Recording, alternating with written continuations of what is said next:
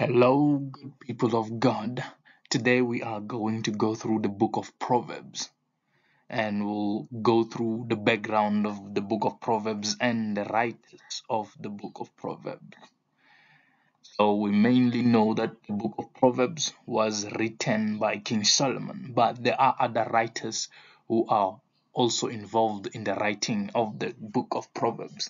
So first thing, we're going to look into the background of the book of Proverbs, focusing on King Solomon, since he's the main writer of the book of Proverbs.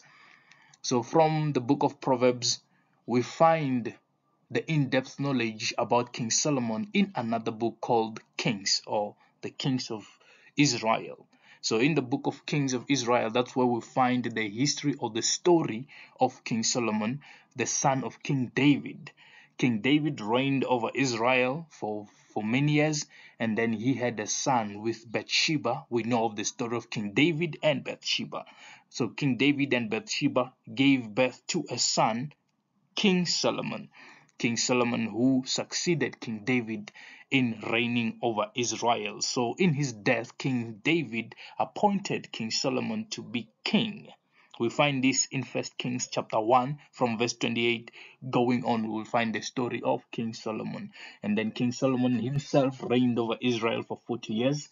He was the wisest man to ever live and the wealthiest man to ever live. According to the recording of the Bible, there is no man who has lived who was as wealthy and as wise as he was, and there will be no man after him who will be as wealthy and as wise as King Solomon was.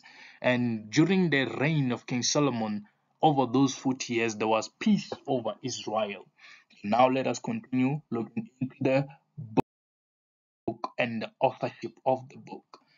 So who were the authors, or who are the authors of the book of Proverbs?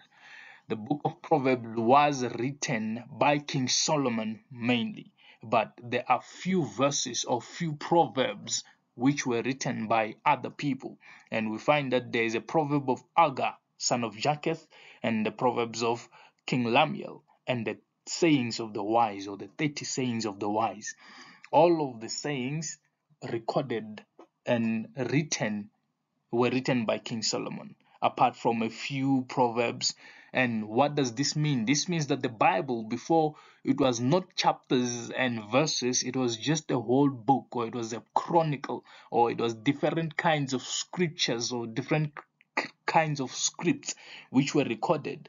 And then later on, for navigation purposes, for us to be able to navigate through the Bible, verses and chapters and page numbers and all of these things were placed in the Bible so that we'll be able to easily navigate through the Bible, same as in the book of Proverbs. So you find that the whole book of Proverbs was written by King Solomon, apart from these proverbs, the proverbs from Proverbs 22 from verse 17 to 24, that was not written by King Solomon. It was recorded as the sayings of the wise. And then Proverbs 30 was written by Agur, son of Japheth. And then Proverbs 31 also was written by King Lamiel, or the sayings of King Lamiel. When you look into the writing styles of these books, you will be able to see the difference on how King Solomon writes his books and how these other proverbs were written. Now let's continue to look into the book of Proverbs itself.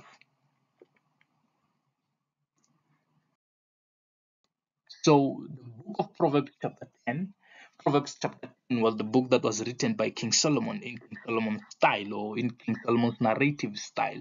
And we find that King Solomon is written this book of Proverbs, or his Proverbs were written in the spectrum of two. It was either good or bad. It was either the fear of the Lord or those who did not fear the Lord. So you find that there's more mentions of the folly, the foolish, the fool, the wicked, the sluggard, poverty, ruin.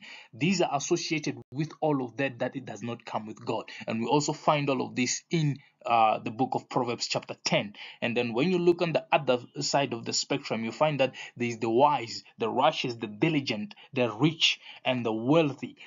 This shows the two differences of the fear of God and the lack of the fear of God and the things that come out of that.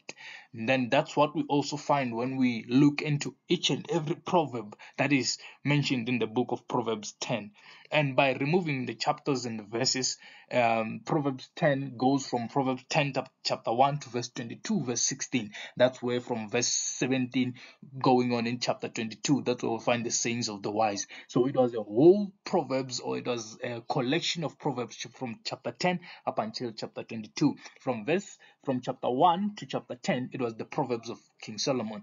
Even the other books in the book of Proverbs, apart from chapter 22, chapter 30, and chapter 31.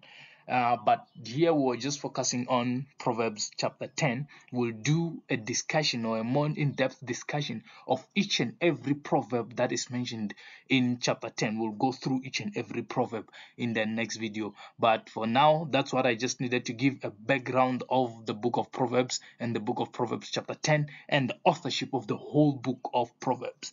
So thank you until we see each other on the next video. Thank you.